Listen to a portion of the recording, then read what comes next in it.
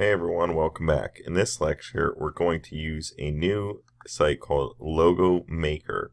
And you may notice that maker doesn't have an E in it, so it's logomakr.com.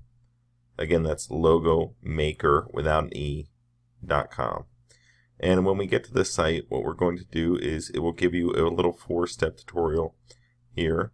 And you'll just go through and we can see it says find logos and graphics, and we can search for them up there. These are the tools on the left over here. And to save it, we go up to the right. It's a pretty simple process.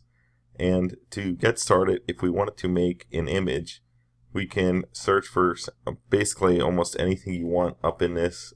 So let's say we just wanted to do something with WordPress. For example, we'll type in WordPress there. And now when these WordPress icons load, we can use one of them if we'd like within our site. So we can just click on a random one here.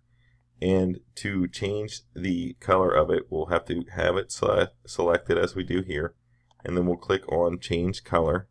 And to change the color, we can use this color wheel here or right here as well to make it a different color. And once we find a color that we like, we can then go and basically just stick with that color. And here's the hex code color right here.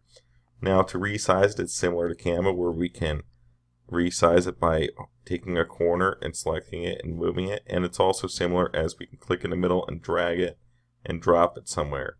So if you like how it looks, you can just simply leave it as is. Click outside of it just like Canva is.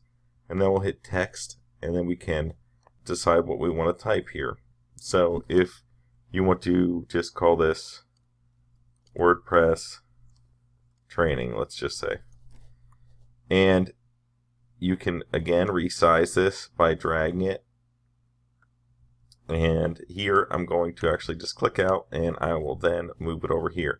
Now, once we see at the top that here's where we can just select the font and what it looks like. If you want to go through them, that's what 3D looks like. Here's fun and funky. I'm just giving some examples. And here is decorative. So when we change the font, we find one that we like, we'll just stick with that. I'm going to do something pretty simple like this, and I'll leave it here. Now if we want, we can change this font color as well to be something else. So if you want it, you can have it all this color or something like that. Or you can copy the color of the hex code right here, select that color, and use it to also be the same color here. So you have all the same color, and it, goes with each other well. So if you wanted to add shapes to a logo, something you could do is, I'm going to delete these for now.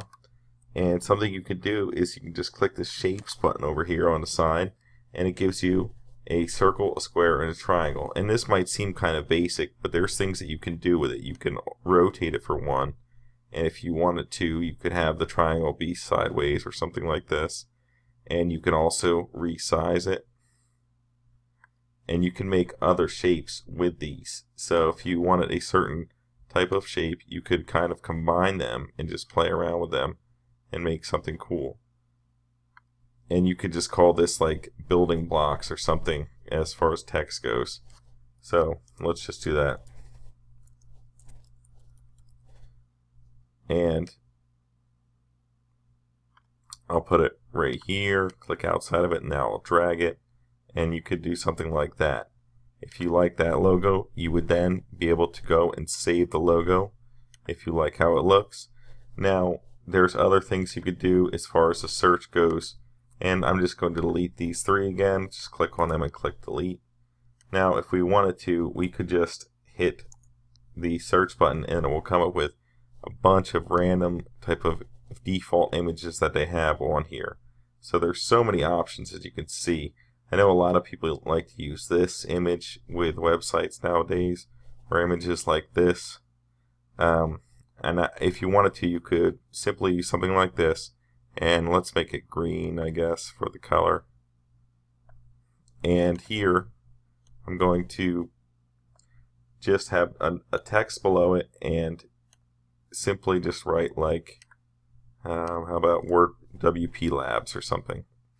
Sorry if that's someone's website. I don't mean it to be using their name here, but it's just for this example. If you wanted to name it WP Labs, and that could be your site name. Another thing you can do again is edit the text color here, so you can find the color that you like and then click off it and save it. Now the only thing I will say is that I do not think that you can make these images transparent on here, but maybe something you could do is load it onto PicMonkey, upload this image right onto there, and then make it transparent. Maybe that's a way that you can get around that. Or if you have a Canva membership, then I know you can definitely upload it and make it transparent as well with the work membership on Canva. So, you know, work with what we got. But this is a good tool, and I hope that you're able to benefit from using it. I should also point out down here is the crop area if you do need to crop the image as well. So I hope this was beneficial, everyone.